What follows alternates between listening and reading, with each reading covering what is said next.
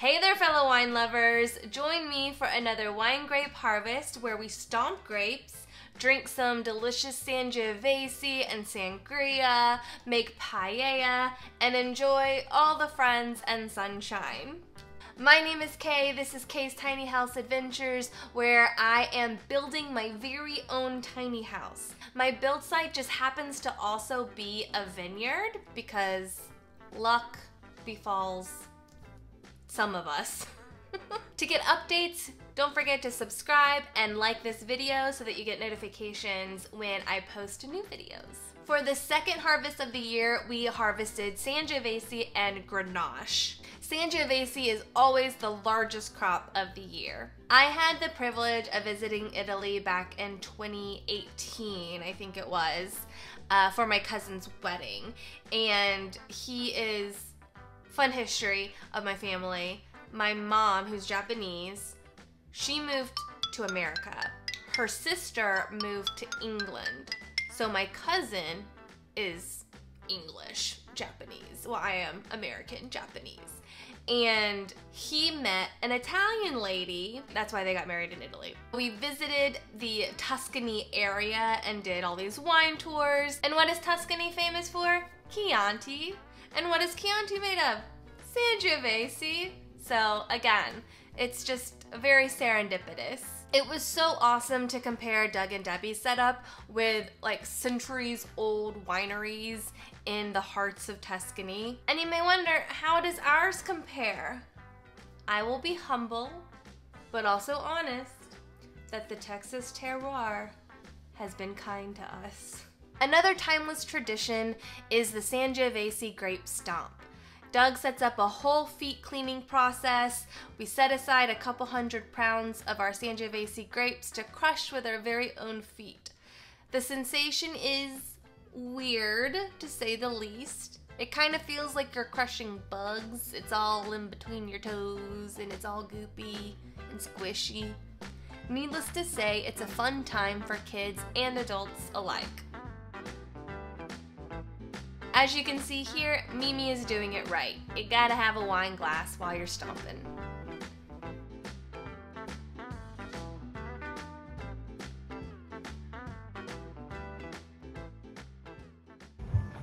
How's it going, Phil? It's going great. Look at that. Wow. Biggest Touriga harvest ever. Is that all of the Touriga? About to be. They're coming in. What do we use Touriga for? Port. Yeah. Excellent. Thanks, Preston. Hey, Uncle Harold. Hey, how are you?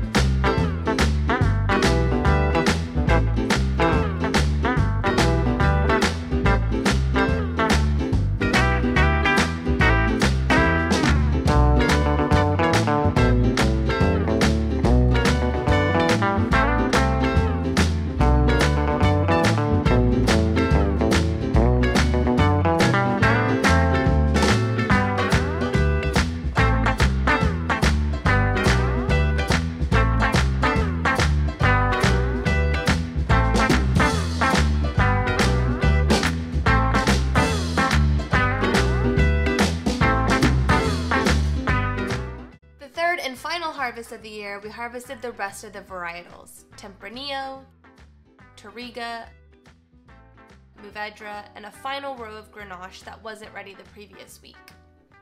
So if you've been keeping track, here's the full list of Doug and Debbie's varietals. We've got Grenache, Sangiovese, Mourvedre, Touriga, Tempranillo, Viognier, Syrah, Graciano, Roussanne, Albarino, and Malbec. Now, 3 of these make one of my favorite blends, the GSM. It is Grenache, Syrah, and Mourvedre. Here is a bottle of one of my favorite blends, and as you can see, they call it the estate blend, but it is Grenache, Syrah, and Mourvedre. And this year, we have enough to make a blend for 2023. I think the last one was back in 2020, so this is a pretty awesome event. And yes, we also bottle and label all the wines, so you'll definitely get to see that process as it comes up. Super curious, do you have a favorite GSM or Chianti? Please comment it in below because I would love to know. One of my favorite things to do is buy some wines from the store and then compare similar blends to the ones we make at Doug and Debbie's. It's always a fun time. It's always a blast. Honestly, it's always a win-win situation. So back to harvest. When harvesting grapes, the goal is to clean out all of the fruit, even the stuff we know we don't want to include in the wine, like those dried up crunchy grapes and the unripened small green grapes. The unwanted stuff, we just drop to the ground. The stuff we want to keep, or if we're unsure and want the sorters to make a decision, we put them in the buckets. Sometimes the grapes grow in really funky places and you gotta finagle them the best you can.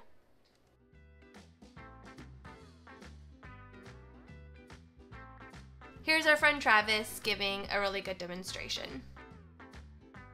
Safety tip, always look before you clip. If you can't see your fingers, you're doing it wrong.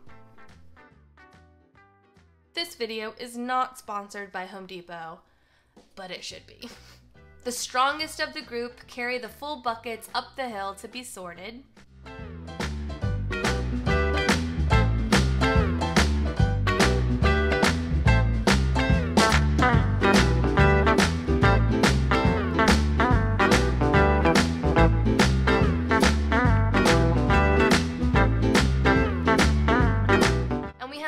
Large sorting station where the bulk of the grapes get sorted, and then we also have the smaller stations for 2 to 3 people that are spread out. I mentioned this in the last video, but these smaller stations are awesome. They were a product out of COVID, so to help people sort in smaller groups and far away from each other. During sorting, we're looking to keep the best of the grapes. Each cluster is examined by a person. We want to make sure to get rid of those hard, crispy grapes, the small and ripened green grapes, any moldy grapes, and any leaves, debris, and bugs. Sometimes the grapes look funky, so what we do then is what I call the smell check. And if they smell like vinegary or sour or just unpleasant, then we dump them. But if they don't, they smell good or they don't smell like anything, then they're good to keep. Once a bucket has been sorted, it gets weighed.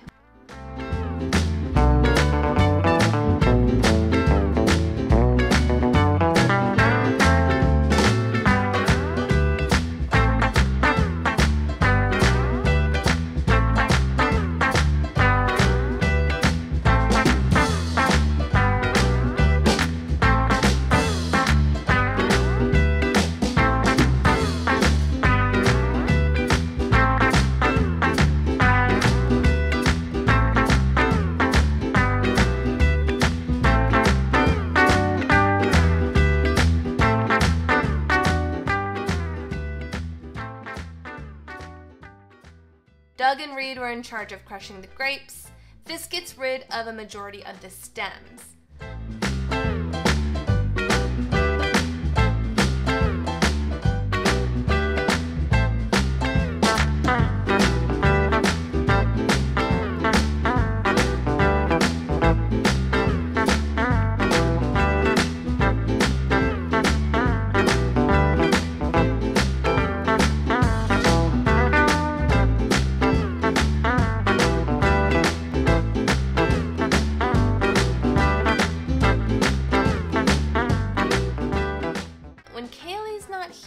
Things seem to go awry.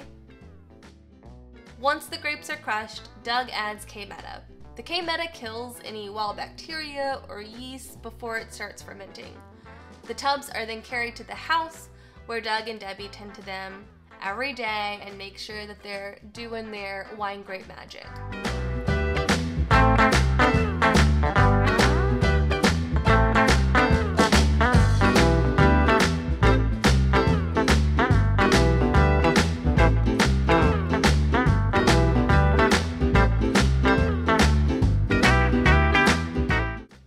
Harvest also meant an extra special lunch, paella and sangria. Doug made a sangria with fresh fruits and his very own Grenache rosé. It was the most refreshing and perfect beverage for a hot and productive day. Debbie had the brilliant idea to get these clear pouches that we could wear around our necks. I coined them the adult Capri Suns. I can sort and sip at the same time. Game changer. Joe was in charge of the paella, which was its own concurrent event. Joe and Debbie spent the entire morning prepping the meal. It had every meat imaginable. It had chicken, duck, chorizo, shrimp, scallops, clams, squid, calamari.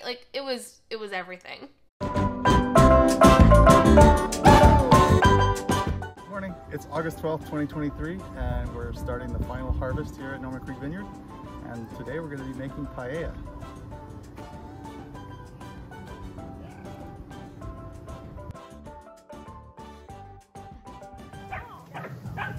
All right, we're preparing to cook the chicken thighs and the duck. We got an entire duck thanks to Ryan and Pratikshi.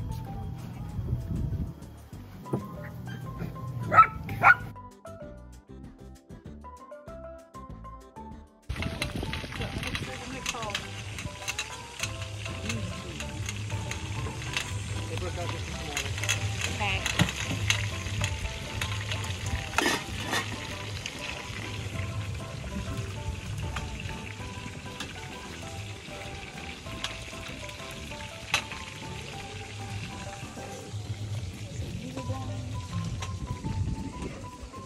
In the house now, away from the wind, we're heating the stock. This is shrimp stock, vegetable stock, and chicken stock. And that's gonna go in to cook the rice eventually, but we wanna start with it hot so it doesn't slow everything down. And then the other thing we're gonna do is we're gonna toast the saffron that we put in the envelope, and then we ran over it and crushed it inside the envelope. And now we're gonna toast it, and then we're gonna steep it in this hot water. And that's what we're left with. You smell that? Yeah. All right, so fold this so I don't spill too much.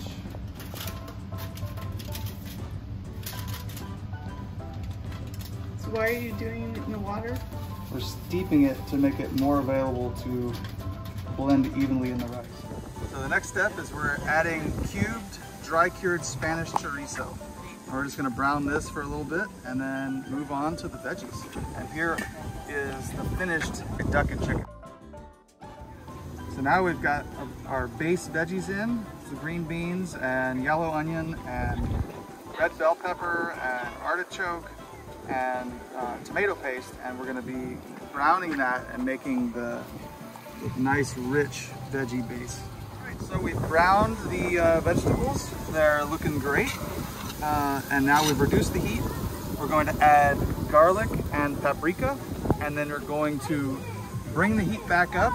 We're gonna put the rice in, and we're gonna toast the rice a little bit, and then we're gonna add the preheated broth. So we've got the tomatoes added and the scallion whites, they're reduced, and now we're adding the rice, and we're gonna coat it in this oily vegetable mixture.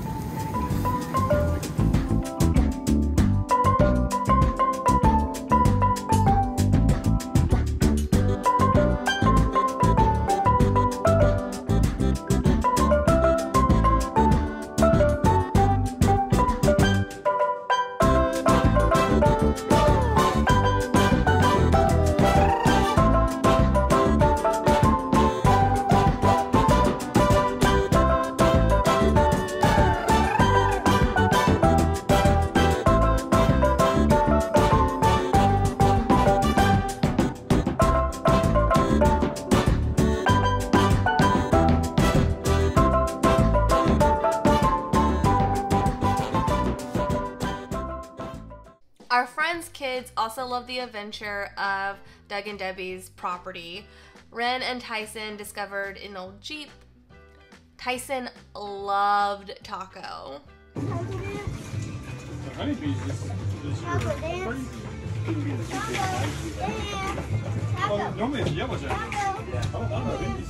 And taco tolerated Tyson.